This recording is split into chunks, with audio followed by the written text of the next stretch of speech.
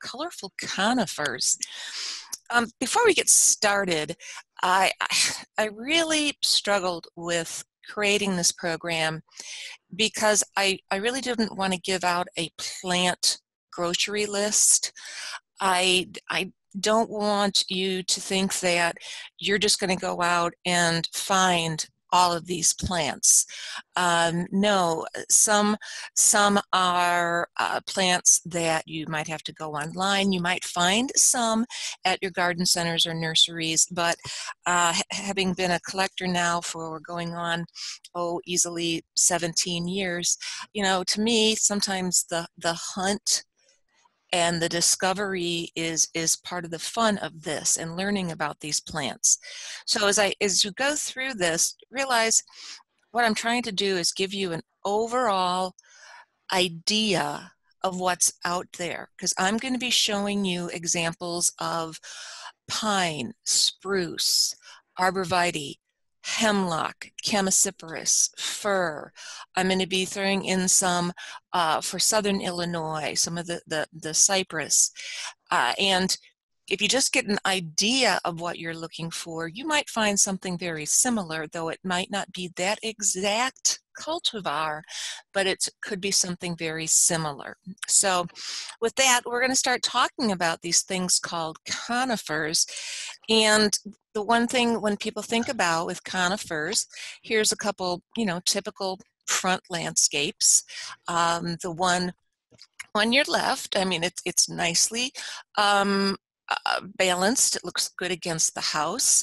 I would have really liked to have seen a little bit more color and a little bit more visual interest, but overall, it's a nice landscape.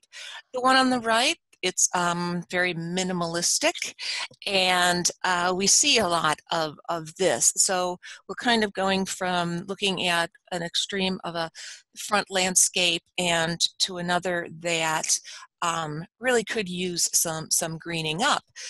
But as I talk about these plants, the one thing when I mention conifers is that people always say they're so green. Well, yeah, they are. Green is the most common color that we have in our landscape. I consider green to be like the white of the fashion world or the white of the paint world, because it really goes with everything. It's great as a background. It's great to build off of with other plants. But even with that word green, we have the yellow greens. We have the blue greens, and then we get into the deep, deep, deep, almost purple black greens. So even in that, simple word of green, you have quite a variety. Now, conifers, I'm showing you here a landscape with, I'm assuming, some arborvitaes and possibly some yews. It's going to give you that privacy and that color and that backdrop year-round. But I want you to start thinking about what could we add to still have visual interest throughout the seasons, and that's what we're going to be talking about. We're going to be talking about conifers with color. Now, conifers are also, when I mention them, people say, oh, they just get so big. And I know we've seen houses like this. In fact, it might be our house. And I know there's a front door behind there, and I know there's some windows. But those plants are doing what those plants were designed to do. So today, what I'm going to introduce you to is the different sizes that the American Conifer Society categorizes a lot of the conifers. Because yes, when we see this, we know we've probably lost those people having an interest in getting more of these. Now, this is a beautiful stone farmhouse that I pass twice a day on my way to and from work. And it's a lovely stone building, and those yews are just engulfing it. And I always just want to go and part those bushes and see what the front door looks like and see what the windows look like. Because yes, when you're not doing your research, you're not understanding the plant, they can easily cover your house. And then what do people do with those plants? Well, I call it meatball pruning. And they're taking those plants and they're cutting them to a size that the homeowner finds manageable, rather than doing the research and working with the plant to fit and work in your space. So today what we're going to talk about is that there are conifers that grow very slowly, and they come in a wide range of colors. So I'd like to welcome you to the world of colorful conifers. Colorful conifers can brighten any landscape. You combine the colors you're seeing here, yellows and blues and reds and golds and a little bit of whites. Um, just adding some of our deciduous plant material, maybe an interesting Japanese maple or a dogwood. Or you might have plants that have berries. You might have some hollies or bayberries. Or as you go into the winter season and you have the colorful conifers, you might have some cones. You might have remnants of some old cones. So there's a whole world out there. Now, some conifers, yeah, they're kind of plain Jane during the summer, but then they transition into a beautiful color come wintertime, and we call those transitional conifers, and I'll talk about some of those. When the cold temperatures arrive, the colors just pop. So if you look here, you're seeing colors of all shades, you're seeing all sizes. Now let's talk a little bit about growing these plants. Now, many of the conifers are related to the tall evergreens that are growing in our forests.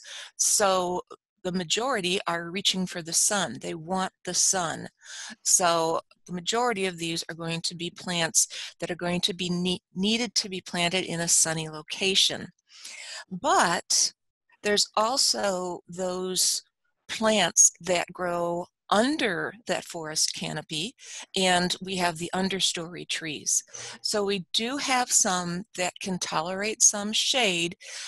There's not a lot that can tolerate dense shade, but as we go through the program, I'll try to share with you which ones can tolerate some light shade. The other things we have to talk about: cold zones. Majority of the ones I'm talking about today are tolerant of zones 6, 5, 4, some going up into 3, some going all the way up north into 2. There are some that will tolerate zone 7. I'll share those with you.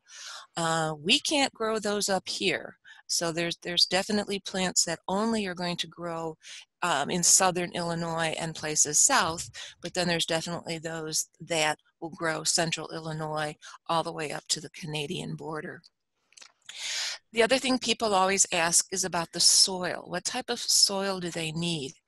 Well, just like with any other landscape plant, we want them to have a loose, well-drained media.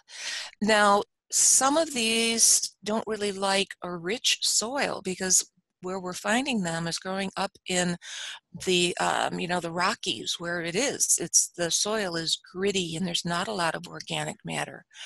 So you might find in your heavy Midwest soils, some of these plants just aren't going to do well for you. I personally, in my garden, I've given up on hemlocks. I just cannot grow hemlocks. I really feel it's my soil. I have a very rich, heavy soil. I also think it has to do with my soil pH. I think it's alkaline. Now you go visit a friend maybe 10 miles away, and their hemlocks are beautiful, but they might be on a grittier soil or maybe more of a slightly acidic soil.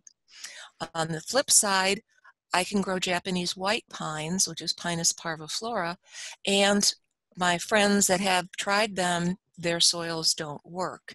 So sometimes it's a little bit of trial and error with these, but the rewards are so great.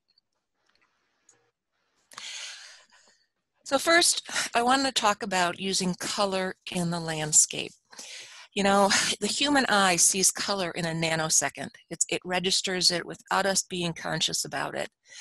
And just a little bit about using colors in the landscape. Warm colors, your oranges, your yellows, your reds, they want to come toward us, and they can be seen from a distance. Now, our cool colors, those are going to be primarily in the conifers. It's going to be the blues, and it's going to be maybe some with some red purple tinges. And when we start to get into the really, really deep, deep green blacks, these cool colors want to recede. So they want to go away from us, and we don't see them at a distance. So you hear the term, we lose the blues. So if you're thinking about your landscape and you're thinking about, okay, it's awfully green, think about the distance you're viewing, and think about when we start using these colors, how to use them in contrast. So here I drew out this diagram. Here we have a variety of shapes, a variety of sizes, textures, but everything is that same green. So the visual interest is not with the color, the visual interest is more with the shape and structure of the plant material. Now we bring in some different shades of green. It's starting to get more visually interesting because now we're starting to get some depth to the landscape. We're starting to see contrast between the darker shades and lighter shades of green. Let's think about adding some of the other colors.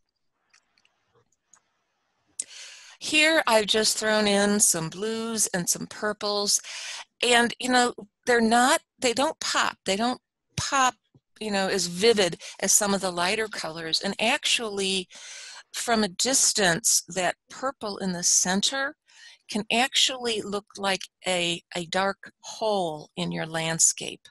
If it's just there by itself, and you know, your eye is going to stop there. It's not going to pull through. So what can we do if we want to use some of these colors? Well, go back to our different shades of green, visually interesting, but now let's add some yellows and some limey greens. Now everything starts to pop. The whole feel of that garden is lighter. It just gives a whole dimension. And hopefully, as you're looking at this, your eye is being drawn through. It's like connecting the dots. Those yellows are just pulling your eye through. You might not realize it at the time, but that's what's happening. So now you've got different shades of greens. You've got some different shades of golds and yellows and limes. Let's bring in some of those purples and blues. And you can see now that those colors stand out more. This garden overall is more visually interesting with these colors than what we had in the very beginning with just the solid shade of green. So think about how you're going to place these in your landscape. So you want to use color to pull the eye, and it's going to pull the landscape together. This is my east border, and what I'm trying to do is I'm trying to pull the viewer's eye through, and I'm trying to do it with yellow. So here I'm starting off with the, I have a, I'm trying to get a pen going. Right here is a variegated iris. Here is a low-growing yellow juniper. This right here is a yellow blooming sedum. This right here is a golden tradescantia, and this right here is a tree peony that's in bloom at that time. So hopefully your eye has been drawn through. Now you connect the dots. What if I suddenly put a dark purple right there? Well, your eye stops, and that's what I mean by creating a hole in the landscape. It stops. It's like a sink where nothing's going to move beyond it. So when you're using colors for that, if I had chosen to put maybe a barberry in there or something, I definitely would have contrasted it up against something in the background. And here it's just a high noon tree peony in the back. That's blue and gold tradescantia. I have sedum acre and then motherlode juniper. And I didn't put, that's just Iris pallida. It's one of the variegated iris. So when you are going to the nursery and you're looking, if I'm finding a variety of plant material, and I do this not only with evergreens, but I'll start to actually think about staging and how I'm going to use them. The one on the left, this was a garden that I toured in Ohio with the Perennial Plant Association. And this, these gardeners would sink the pots. And I don't know if you can tell, but there's a rim of a pot right there. And they would leave them in their pots and kind of move them around before they found a spot where they thought, okay, that's where I want to put it. They didn't want to disturb the roots and then have to transplant it. And I've done this now. I've done it where I've sunk a pot and just, how is it going to do there? How's the sunlight going? And then if I like where it is, then I'll put it there. If not, then I'm going to think about, let's lift it out of the ground and let's see if there's another spot. So I'm just kind of moving them around till I find that perfect spot. On the right, this was just at a garden center with a variety of colors. Now, there's some tall in the back, rounded in the front. Just showing you the variety of some purples and yellows and different shades of blue. This was at a American Conifer Society meeting we had in Michigan. These were people's homes that were open for tours. On the right, you see the blue spruce intermixed with a golden chamaecyparis. Just a nice combination. And on the left, I don't have the tag, but I think that's going to be Abies normandica golden spreader and a blue spruce behind it. Just using those color combinations to really make those colors pop. But first we have to talk a little bit about genetics, a little bit about variability, and where these plants come from. Now here I'm showing you blue spruce. These are all seedling blue spruce. Seedlings, if the plants have been open pollinated, their genetics are not going to be identical, and we start to get different attributes. Here we're definitely seeing a bluer blue spruce up against another blue spruce that's more of a gray-green. The one in the back is really coming up more of an upright shape to it. So when you're growing from seed and the genetics, you're not sure what's going to be dominant, this is what you can get. So what plant people do, when they go out on plant hunts, they're looking for conifers that have something different about their growth. They're looking for what we call witch's brooms. These are congested growth that just form like a gnarly bunch of branches. Usually they're going to be round. They could be, a flat shaped, because there's something that we really don't know what causes these witch's brooms. Some people suspect that it's insects injecting a virus. Some people suspect that it might be more environmental. Some people suspect that it's just a genetic mishap that went on in that plant resulting in this growth. So what they'll do is they'll take some of that growth and they'll try to grow it on, usually on a graft. So they might find this witch's broom in the middle of nowhere. They're growing it on. They really don't know until they've had that plant for several years what it's going to grow into. The other thing is you might hear the term sport or spontaneous mutation. This is usually where it's a change of color. And perhaps you've had a plant in your landscape where one season, for who knows what reason, it shoots out a yellow foliaged limb. Okay, so that's a sport. Now, someone would see that and say, wow, that's kind of neat. I want to be able to grow that. So how can I propagate it? How can I get more of this? So they would take a piece of that. They might try to root it, or they might go to grafting. So when you look at these plants, and there's several I'm going to share with you today, we might not know what they're exactly going to do just yet. The American Conifer Society has a phenomenal database, and it's built by its members who get these plants, grow them on, and then go onto the website as a member, put up a picture, and then we start to learn what other people are doing with this plant and how it is growing. Also, because of this, there's more time involved. So people often are surprised that some of these plants can be very expensive, but you might be looking at 20 years of growth. So, you know, take all of that into consideration when you're looking into conifers. So this was our very first one. This is St. Mary's broom. It's a Picea pungens. It's a blue spruce. It's a graft. It was from a witch's broom, and it's been in the trade a long time. I think this has been there almost 17 years. It's maybe 3 feet tall by 3.5 feet wide. So after 17 years, that's not bad. Now, the American Conifer Society, ACS, I was very surprised, did not have this in their database. So now I'm thinking I should take my picture, I should go on, and I should start the conversation, because I know there's a lot of people that have this, because this is a fairly common broom that's been in the trade for a long time. So this is Picea pungens St. Mary's broom. This is Picea pungens blue pearl.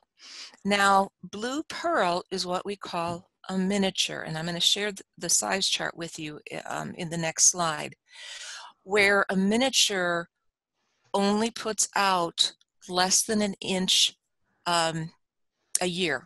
So you get this tight growth to it, and you just get very little new growth every year, but it stays in this tight little bun shape. It was a witch's broom, actually found on a Fat Albert blue spruce, and they're saying in 10 years it'll be 6 inches tall and maybe about 12 inches wide. This also, if you notice up at the top, I have it listed as a 219 ACS. The American Conifer Society has put out its program to introduce people to the world of conifers, and it's the Collector of the Year, the Conifer of the Year series. So in 2019, this was offered to the membership for sale. Now they've been doing this since 2006. The first, 3 or 4 years, they would only offer two different types. Well, in 2019, they offered 7, and in 2020, they offered 9 different types of dwarf unusual conifers for membership to purchase. I think that's a great place for you to start. If you're new to this, you can go on their website, click on the Collector Conifer of the Year series. You can print out the, I think it's about 6 pages, and it'll list every single one that they have recommended to the membership, and you can learn a little bit about them. Click on the name, and it'll send you to a picture. So when we talk about size, we're not really going for ultimate size. Yes, that's important, but the American Conifer Society really concentrates more on growth per year. So that miniature one we just saw, blue pearl, that on average grows less than an inch a year. So that's tiny, that's miniature. Now, if a plant on average puts out 1 inch to 6 inches a year, we call it a dwarf. 6 to 12 inches a year, it's intermediate, and anything over 12 inches is going to be large. Now, I also should preface this and say once the plant is established, because you might not get this growth while the plant is getting itself established. So yes, ultimate size is important, but when I say miniature, I'm really saying that plant only puts out less than an inch. So in 20 years, it could be 2 feet. Okay, so just keep that in mind. Everyone thinks it's ultimate size, but it's not. So here's an ABs. This is a fir. I've shared with you some spruce already.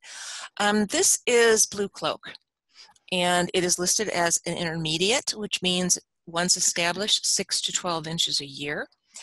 This is a beautiful semi-pendulous fir with these soft, bright blue needles. It forms an upright leader, and then the branches kind of weep. They don't weep, they just kind of droop a little bit. So you have this very soft texture. Full sun, well-drained soil. It's growing out in a nursery in Oregon, and they really aren't sure of where it started, but they think it was selected from a group of seedlings showing blue color. So that was AB's Concolor large. Here we have AB's Concolor miniature. Okay, here, this is called pigglemy, and it was found on a witch's broom, so it was that gnarled, contorted growth, and they took pieces of that and grafted it onto an appropriate root stock. It's only going to put out, like less than an inch a year. It's going to have that cushion or bun shaped. It can be grown in a rock garden or other small spaces. This is a picture from friends of mine that live in Iowa, Tom and Gary Wittenbaugh. They don't have a big yard. So what they really seek out are plants that they hope are going to be in this miniature to dwarf category so that they can stay small and stay in place. These are another type of fir. This is Abies lasiocarpa. Here, Abies lasiocarpa, alpine fir.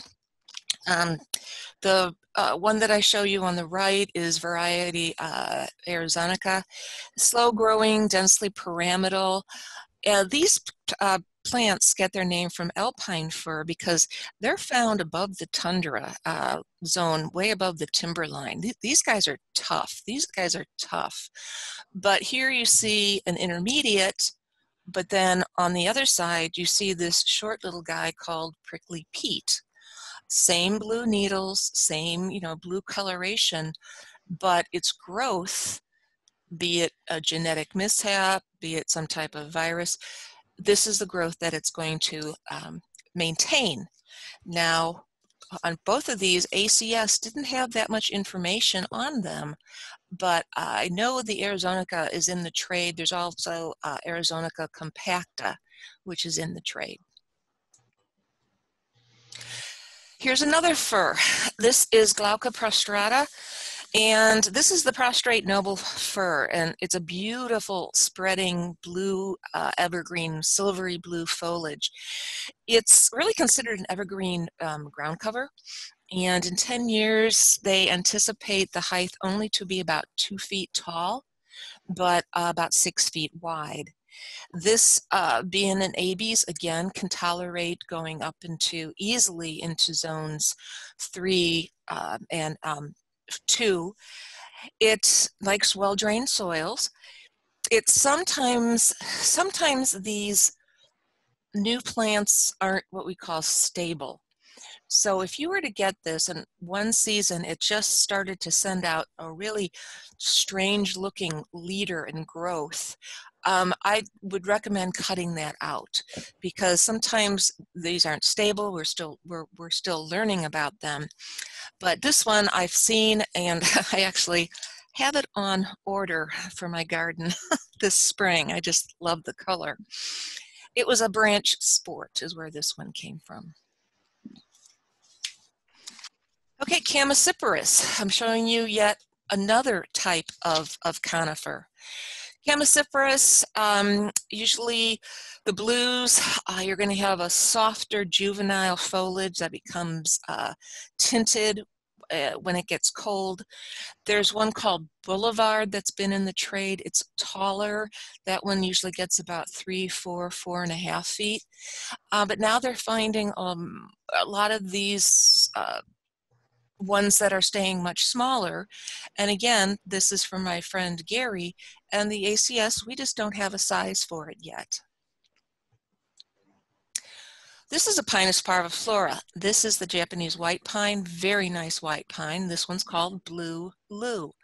And Blue Lou is only going to, looks to me, when I look at the growth, maybe put out a couple inches a year. So I guess I would think of a dwarf. But again, as this grows, people need to go online and report it, talk about it. Now, Pinus parviflora is also popular if you're into bonsai. So if you're into bonsai, these plants, they're not known for their speed. They're slow growing, and as a bonsai expert, they can be manipulated. Now, when we get into the nomenclature, this plant, because of its long tradition with bonsai and being used, it has been grafted on numerous understocks, and not all understocks will react the same with the upper portion. And so they're finding a lot of variability, but they're also finding it very interesting. Okay, this is Phelan Blue Himalayan Cedar. Now, for those of you that are dialing in from the southern part of the state, this is one that you can grow. We can't grow it. I wish we could. It is, it's going to only get about 3 feet tall, but it's going to spread out. It definitely has this soft, beautiful blue textured color and texture to it. And what they have planted behind it is an arborvitae, a golden arborvitae called Sunlight. So this would be definitely one to have in a Southern Illinois garden, even getting down into Kentucky. For those of us up here, if we wanted to grow this, it would have to be in a container, and we would have to bring it in to overwinter it. Some more blues. So you can see blue is a very popular, easy color to obtain in the conifer world, because I've shown you pine and Chamaecyparis and fir and spruce. And now I'm showing you junipers. There's a lot of blue star junipers out there. Or squamata, this one's blue star. And you probably have seen this. This has been in the trade for a long time. It's very commonly seen in nurseries, and it's probably one of the most popular of the low-growing junipers. This plant has a nice steel blue foliage. It's a dwarf, so maybe 2 to 4 inches a year. That's me standing in front on my property, and right here, I'll try to highlight it, I have a whole row of the blue star junipers. Now this picture is probably about 7 years old, and those blue stars now have mounted up to maybe about 20, 24 inches, and just stand out, especially this time of year. They'll also, as it gets colder, take on a plum look, a plum color to them. This was a witch's broom that they found. It was actually found in the Netherlands, and they were able to graft it and introduce it into the trade.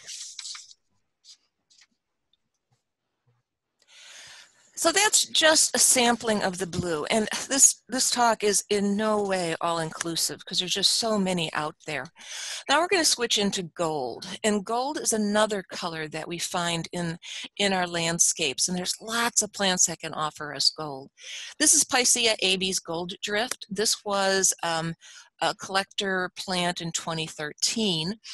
And you can see it's got a weeping shape. It sometimes will kick out strange arms, so no two will look the same. But at this particular conifer meeting, we were all given 3 flags. I think we were at 3. And we had to go around. We were at Hidden Lakes Gardens in Michigan, beautiful conifer gardens. And we were asked to put flags next to the plants that we really liked. And so you can see here that there are quite a few people that really like this Picea abies gold drift. Gold conifers, they're just going to add a burst of bright color. And especially this time of year, when our garden is drab, they just kind of want to jump out at us. Now, yellow, the yellow tissue is photosynthetic. It can create its own food, but oftentimes with our yellow conifers, they do a little better if we can give them some shade, particularly late afternoon shade, and if you can, try to avoid winter sun, because that can really burn out some of the light colored foliage.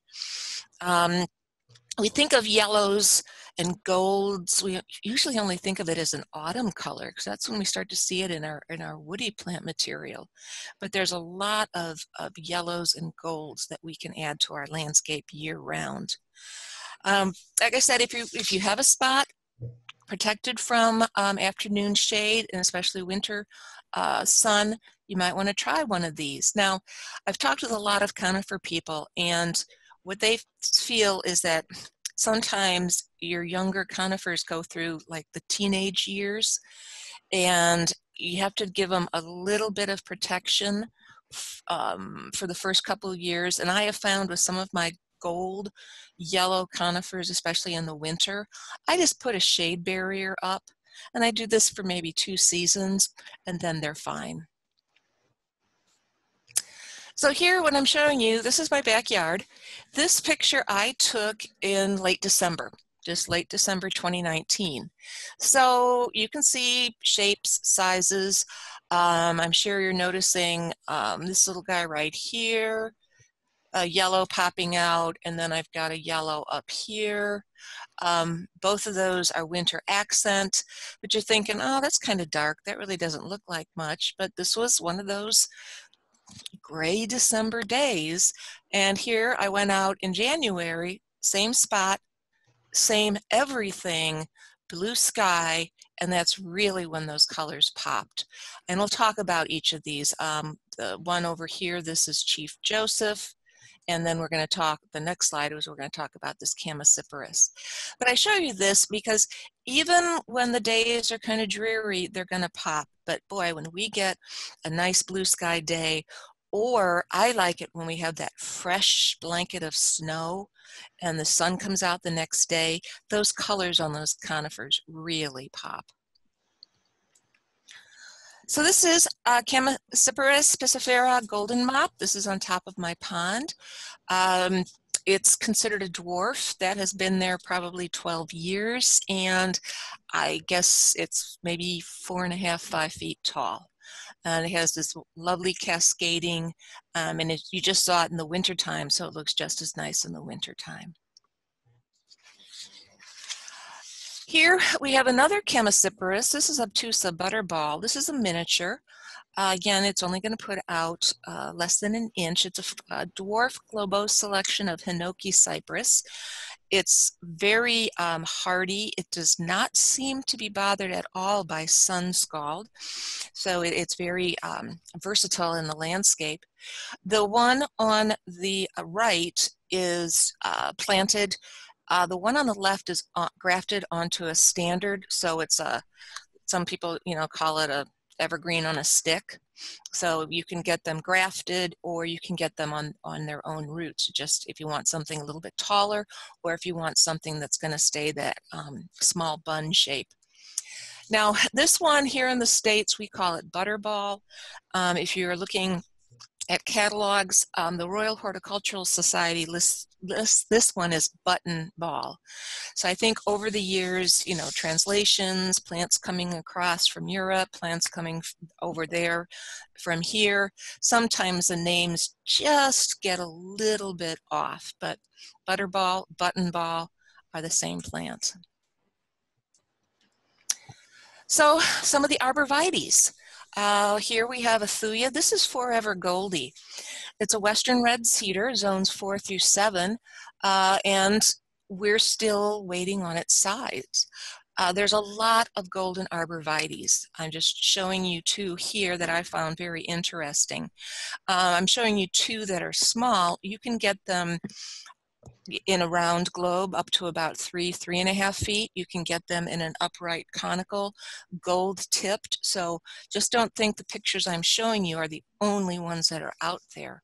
Just trying to let you see the colors. This is a different thuya. This is the northern white cedar. And again, it was a selection that they made. They're growing it on with a nice bright yellow color year round. If you've had, maybe some of you have purchased de Groot's Spire. It's an upright, narrow arborvitae. It's very popular in the trade. It has a very thin, narrow footprint. That's going to be in the Thuya occidentalis group. There's also Schmargard.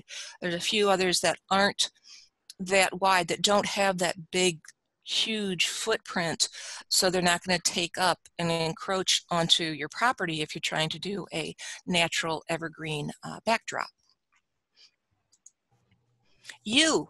This is the first yew that I've shown. There's many different types of taxus. This is aurea. This is considered an intermediate, and this is what it looks like in the spring. The flush of growth that comes out is just brilliant lemon yellow, just stunning. Now, as you get into the heat of the summer, it's going to fade out. The one that was in our garden, it was beautiful lemon yellow till about the heat of July, and then it just went back to a green. But being a yew, it can tolerate shade, and it can be pruned. This one can be pruned just like any of the other yew that you have in your landscape. Yellow junipers. I showed you earlier some of the blue junipers. Here I'm showing you golden carpet. Golden carpet is a dwarf, and it has this nice yellow foliage that does not burn in the sun. So this one you could put in the full sun, and after 10 years, it's only going to be about 4 inches tall and anywhere from 4 to 5 feet wide. This was a color sport that they found off of a Juniperus horizontalis that just for some reason shot out a yellow, and they were able to grow it on. Motherlode is another creeping, flat, low-growing coniferous shrub that has this brilliant yellow color. I like how it's cascading over that wall. And in the winter on your motherlodes, they're going to kind of turn a golden bronze just on the tips. It's really very pretty. And again, only at about, it'll eventually for 4 inches tall and 8 to 10 feet wide. Full sun for both of them. They can tolerate the sun. Okay, this is a hemlock, and Tsuga canadensis. This is vermilion winter gold, and it turns a bright yellow in winter. I like these pictures. I like how it's contrasted up against the yellow of the red of the Japanese maple. Also, the other side shows it up against the blue. Some of them won't hold their yellow color all season, all summer long, but there are some now that they're discovering that keep a nice yellow color all year. This plant can take some shade. So if you've got a spot where it would get some afternoon shade, that would do very nicely. Abies normania, this is golden spreader. This is golden spreader Nordman fir. And it's a nice bright gold selection. It's going to grow broader than tall, and it really does need some partial shade. It will exhibit some good color. I have one, I have it what I think is almost too much shade. So I'm thinking I'm going to have to move it. Now with this one, it will eventually mature. It'll get a terminal leader in the center, and it'll mature into kind of a not a very tall, but wide plant. So if you don't want it to grow into that shape, you can just clip the terminal out at a very, just as you start to notice it. If you do that, it'll stay in this bird's nest shape, oh gosh, roughly about 18 inches to 2 feet tall, and probably about 2 feet wide. Here it is if you just let it go. And you can see it's growing in the understory. It has that bright golden color. And that's if you let that terminal leader grow, it's going to form these nice layers. It's going to be wider, but it's a very nice golden plant. We have some whites. White isn't as common as your blue and your yellows. Anything white or silver is what they call very, very light colored foliage. Some people will say that it has no photosynthetic ability whatsoever, so it tends not to be as strong as your tissues that can form its own food. This is, again, Tsuga canadensis. This is going to be your hemlock. And because of this whiter tissue, it can tolerate more shade. Both of these can do very well in shadier spots in your garden. They do like cool, moist woodland areas. Both of these, Lance and Gench White, are both considered dwarf. Gench White was my second dwarf conifer that I purchased, and it did well. It does well in some shade. Also, doesn't like to dry out during the heat. So if you have dry shade, you would really want to watch this one. Pinus parviflora. This is Japanese white pine. These are beautiful. They are the Japanese white pines. We have many of them in our landscape, and they are not known for their speed of growth, and they often put out unique coloration or unique shapes. Now this one, when I did the research, Tanima no Yuki, I don't know if I'm pronouncing that right. This plant probably has been misspelled so many times, but what it means is snow of the valley pine, and it gets that name because when the new growth comes out, it's this white tinged with a little bit of pink. And then as the summer progresses, at least the one I have, the pink fades away, but I just have this like tuft of like white whiskers on the end of each of the branches. It's dwarf, so you can anticipate 2 to 6 inches every year, and it forms a cushion or a bun. This was also a collector conifer of the year. Now this is the silverlock. You might see this one in the trade. It's fairly common. Silverlock is a Korean fir, and it has these very interesting needles that lightly curve in and expose the silvery undersides. So you get this really unique texture, but since the upper portion of the needle is green, the underside is white, the plant is still able to produce its own food fairly well. It becomes more dense with age, and this one here, beautiful cones. The Abies coreanas will push out some beautiful cones. Here I'm just showing you some of them later in the season as they're maturing. So think beyond the foliage color, and hopefully you'll be able to enjoy some of the beautiful cones. This is another one that I put in for those of you in Southern Illinois and further south. This is one that it's a cedar, and I wish I could grow this successfully. It was found in British Columbia. It has this beautiful pendulous soft foliage, and each spring it has this bright white new growth that, if it's getting too much sun, can burn. Typical rate for most of this is going to be an intermediate, so we're looking in that 6 inches a year. It's going to be kind of a shrub former, And this one was discovered in British Columbia in the 1960s, and it has two sister seedlings. One is called Snow Sprite, and the other is called White Imp. So if you're down in zones 6 and 7, this would be one that you could have in a shadier part of your landscape. This is a dwarf spruce. This is dwarf Alberta spruce, and this one, I really like this little daisy white. It turns daisy white in the spring. That's its new growth as it comes out, and then it goes to a blue-green. Sometimes, depending on the season, it's going to come out more of a pale yellow, then fade to a white, and then to a light green by the end of the summer.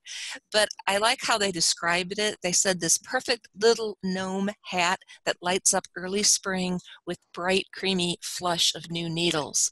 And it is a dwarf. It is going to be between 2 and 2.5 feet in 10 years. Now, with my Alberta spruces, I have found they do better when I give them afternoon shade. And once I move them over to a spot where it gets the afternoon shade, they've really been flourishing, because I know a lot of people have trouble with Alberta spruces in full sun. Again, another one for the south, the cryptomerias. This one is Nana, and it's a elbow spica. It has white foliage to it. Dwarf selection of Japanese cedar. It has drooping branches that have these nodding tips. The new growth comes out all white or a slightly whitely variegated. It does tend to burn in full sun. And it is a dwarf, so after 10 years, it might be 3.5 feet tall. Now, the one color that we don't see a lot of is red or purple or fuchsia, and oftentimes we're only going to see this on the flush of new growth in the spring. It's the most unusual coloration for conifers. You see it on the new growth, or you're going to see it on emerging cones. This one, Rubra spicata, it's a Norway spruce. And really, when the spring growth comes out, it's going to come out this nice flush of red. Then, depending on weather, if we have a cool spring, it'll stay a flush of red longer. But if we get heat, it's going to turn to somewhat of a reddish brown and then go to a green. So it's only a fleeting look at this color, but more and more plants are being introduced showing this. This is a blue spruce. This is Ruby Teardrops. It's among one of the bluest of the Colorado spruce, but the color is even more spectacular when you have these ruby red cones, just dozens of them emerging from each branch tip in the spring. And this starts even on young plants. And the cone color can last from 4 to 8 weeks. So it has this very unique characteristic. It has its low globose growth shape. We don't really have a size. If I had to put this, I would probably put it in a dwarf. I don't think it's going to be very large. At least the one that I have is not putting on any growth. But this also was the 2016 conifer of the year. This is Rydal. I don't know a lot about this one. It's going to be a taller spruce. It's a bushy tree is how it was described, bright red young foliage turning dark green later in the season, and it was found on a witch's broom. Another little spruce, this is Spring Fire, and I have to be honest, as a conehead conifer geek, I'm really wanting this plant. I really want this plant. Irregular globose miniature selection of a Norway spruce with this tight branching and dense foliage, and it presents these colors in the spring, just stunning. It flushes a fiery red, depending on the type of spring that we're having.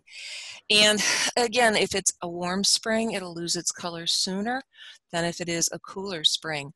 I hope you can see the one on the left is actually, I can't get my, okay. that is actually a witch's broom. If you look closely at that picture, you're seeing that this portion down here is actually the main part of the plant.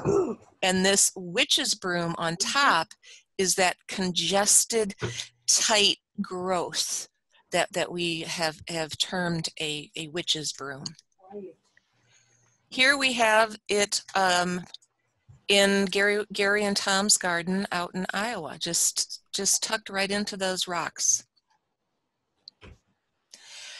This is another one that you might have seen in the trade. This is Acrocona. It's a Norway spruce. It's a regular upright form. It has its unusual habit. It produces its cones at the end of the new growth. Acro, A-C-R-O, meaning at the end. When a plant does this, when it forms its cones at the end, it also means that the plant is going to stay somewhat self-pruning, in that the twigs stop growing when the cone forms. So, you know, that's a good characteristic. This one, the spring growth generally is going to be that limey green that you see on the right, but then as the summer progresses and the cones are starting to mature, you can see that the foliage has gone out to a more of a blue coloration. It is going to be large. It can get tall after 10 years, 12 to 15 feet, but irregularly shaped. This is AB's Push. Now this is a miniature, and it's a kind of a miniature of what we just saw, the Acrocona. This was found on a witch's broom of Acrocona, the one we just saw, and it produces these multiple red cones every spring, and then the bright green growth. And after a bit, you can see here, all of those terminal cones are starting to brown up. So this is going to keep its size smaller. And there's just a close-up of the cones. And this one was a 2008 Collector of the Year. I just want to go briefly into what I call the transitionals. Transitionals are the conifers that are going to change colors, especially as we get into the colder temperatures. So here it's a cryptomeria, and this is a Japanese cedar, tends to do better in the southern part of the state, but I just wanted to show you it changes color throughout the year, making it very unique in the landscape. So you see it green in the summer, but then people might think it's actually dying, but no, it's not. It goes into this plummy bronze color. Monrovia Nursery gave me permission to use these pictures. They're coming out with a whole series of transitional conifers. Here you're seeing Jazzy Jewel, which is an Andorra juniper, so it's going to stay low. And in the summer, it has these color variations of greens and golds. But then when the colder temperatures come around, now you're going to get golds and plum colors. So, you know, you're getting two completely different looks of this plant with the seasonal change. And being an Andorra, it's going to, you know, stay fairly low, 18 to 20 inches, and get wide. This is a Western arborvitae. They're calling it Ember Waves. It's going to be an upright pyramidal. During the summer season, it's going to have kind of a limey foliage, but in the fall, takes on these really rich, deep gold, orange, russet colorations. Now this is the transitional that a lot of conifer people want to have in their garden. This is Chief Joseph. This is the first transitional that we purchased. Contorta variety latifolia, it doesn't look like much in the summer. In fact, the one on the left that's the one that's in my garden. It's just coming out of its winter color. It's just starting to put on its new growth. Come midsummer, it's just going to be a plain green. But there you see it, the winter will be on the left, where it really pops with that yellow. And here, just a really interesting plant. That's the one that you saw in the picture of my backyard that was off to the right. It's just a brilliant lemon yellow. Slow growing. The largest one I've ever seen is about 6 feet tall. This is an arborvitae. There you can see it. It's going to be yellow-green during the summertime, and then it changes over to a bronze copper in the fall. And again, this was a collector of the year. There's a mugo that's come out. It's called Winter Sun. Sometimes you'll see it in the trade, just Winter Sun, S-U-N. It's supposed to be an upright globo selection of mugo pine, and the needles, when you get into late fall into winter, take on a beautiful yellow coloration, and then in the summer it'll just green back up. This one is a Microbiota decusata. This is Russian cypress. Russian cypress really came on the trade about 10 years ago because it's an evergreen ground cover for shady spots. It's going to stay low. It's softer than your coarse junipers, and it turns a brilliant plum purple in the winter. Now, the one that you see on the right, that's grafted. That's grafted up about, that's in my garden, I want to say about 24 inches. So it's coming down more as a cascade. So I just showed you that picture to give you an idea of the color change. We have variegation. Variegation is a catch-all term for any plants that have a variety of colors. This is dragon's eye pine, and you can see the banding. It gets its name dragon's eye because of that picture on the right. When you look directly down into its terminal bud, it has the same effect supposedly as looking into a dragon's eye. Large, easily 10 years, 10, 12 feet tall. And this little guy is Oriental spruce called silver seedling. Stunning white frosting on the upper surface of the branch, and because it has both green and white in the needles, it's able to photosynthesize. It still should not be put in a spot where it's going to get hot afternoon sun.